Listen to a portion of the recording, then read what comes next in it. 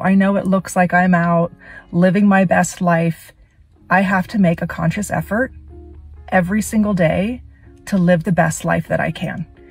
I do that for myself. I do that for our 2 children.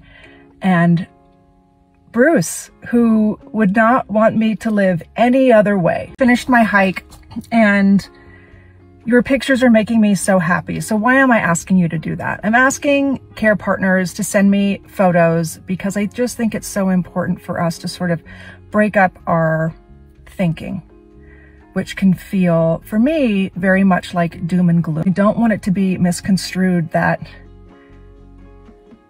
like, I'm good, because I'm not. Bruce Willis' wife, Emma Hemming, seems to be tired.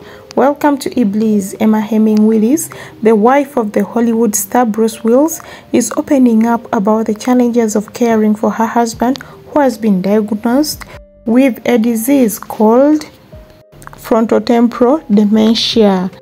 This diagnosis comes 6 months after their family publicly shared that Bruce had developed aphasia, a condition affecting his ability to communicate.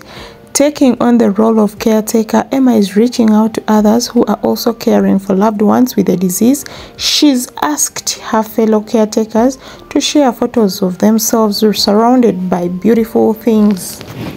In a video she shared on Instagram, Emma emphasized the importance of breaking away from negative thoughts and trying to live the best life possible, even amidst difficult circumstances. Emma, who married Bruce in 2009, is taking care of him as they raise their daughters, Mabel 11 and Evelyn 8. Bruce also has 3 daughters from his previous marriage to Demi Moore, Ruma 34, Scout 32, and Tallulah 29.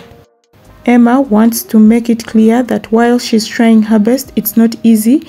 She admits that she's not okay, but she's putting in a conscious effort to take care of herself and her family. She likens it to the oxygen masks on any airplane. You need to take care of yourself first before helping others. The response to Emma's message has been overwhelming, with supportive comments pouring in. Many people recognize the challenges she's facing and encourage her to prioritize her well-being.